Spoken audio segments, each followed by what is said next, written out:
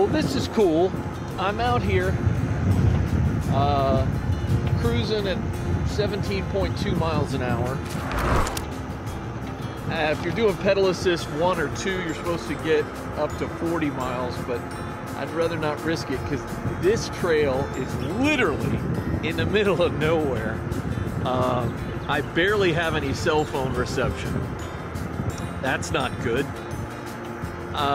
I passed one guy so far going the other direction, but as you can see, it's just beautiful out here. The West Orange Trail is cool, but it's in more populated areas, residential areas, and a lot bigger roadways right next to the trail.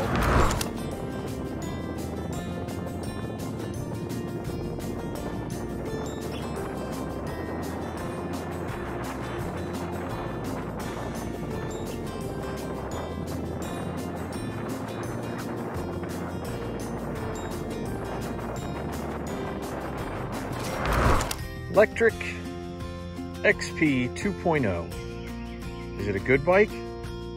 Yeah.